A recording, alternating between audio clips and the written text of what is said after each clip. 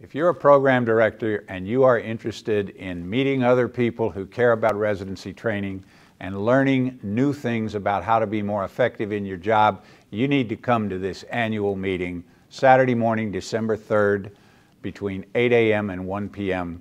at the 20 North Michigan, Illinois State Medical Headquarters.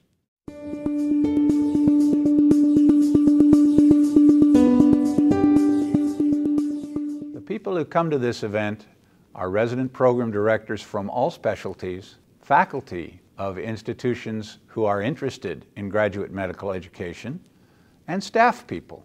The atmosphere of the room is dynamic and energetic. It's people who are interested in what they're doing, giving up one of their Saturday mornings to come improve their understanding of what they are about and how to do it better. The speakers tend to be knowledgeable folks from national and statewide organizations, from the ACGME to the IDFPR. These are folks who impact and influence resident training in all specialties. At the end of each formal presentation, there will be a panel of residents who will give their reactions to what they've just heard.